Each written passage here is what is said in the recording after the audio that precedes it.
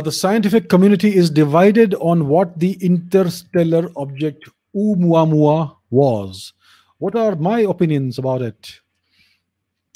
So, what is Oumuamua? It is an object that was discovered in late 2017, I think, October 2017. So it's a very strange object. It was discovered when it had already crossed the sun. It had already gone around the sun. It was going away from the sun. So here's what this object looks like. It is an artist's depiction. It's an artist's representation. We don't have any real images of this thing, but we know its general size and shape. So it's about probably around 100 kilometers long. It is a thin structure. It's a cigar-shaped structure. And here's what we know about it. So we know its size, we know its rough shape, and we know that after it went round the sun, it was on a hyperbolic orbit, which means that it is going to escape the solar system. It's never coming back, which also means that it came from outside the solar system. It's an interstellar traveler. It's the first object we have discovered thus far, which is extra solar in origin. It is from interstellar space. It is not of our own solar system. So here's what we know about it. We know that it did not have any gaseous tail like a comet would have, right? And yet, when it passed the sun, it was going away from the sun, it actually accelerated. Now, we see this sort of thing very quite often.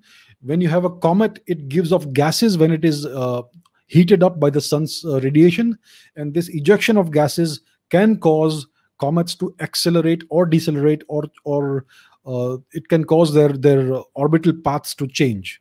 So it's very difficult to predict the exact orbit of a comet because of this reason. So you can maybe predict the orbit of a comet for 100 or 200 years at most, but then it's very, very hard to do that.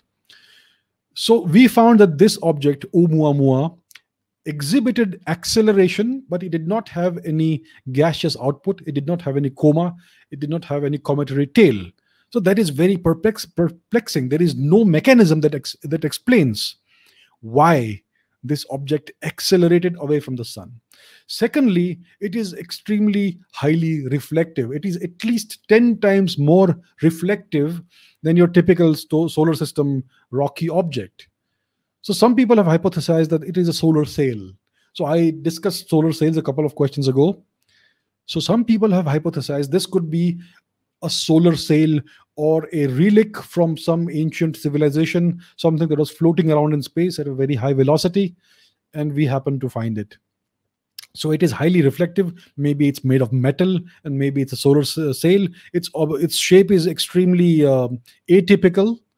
Typically, you don't find objects of this shape, natural objects of this shape, in the solar system.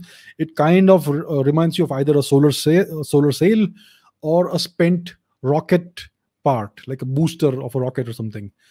So that's why some very respectable and serious physicists have propounded the hypothesis that this could have been our first contact with an extraterrestrial civilization.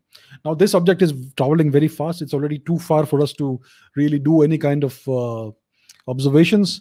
A radio telescope was pointed at this object for a few hours, but no signals were forthcoming.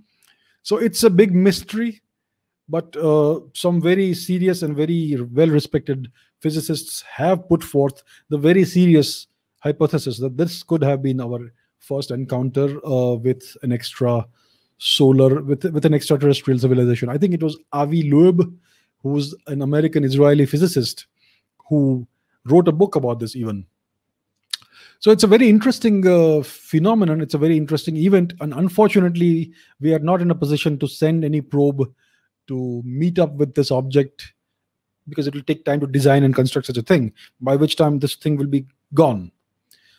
So from what data we have, we don't have the answer, a very definitive answer, but yes, it is very intriguing, and it could have been something possibly from somewhere else, something that was created by intelligent beings, perhaps. So the possibility is there. I do take this possibility seriously, but we don't know for sure.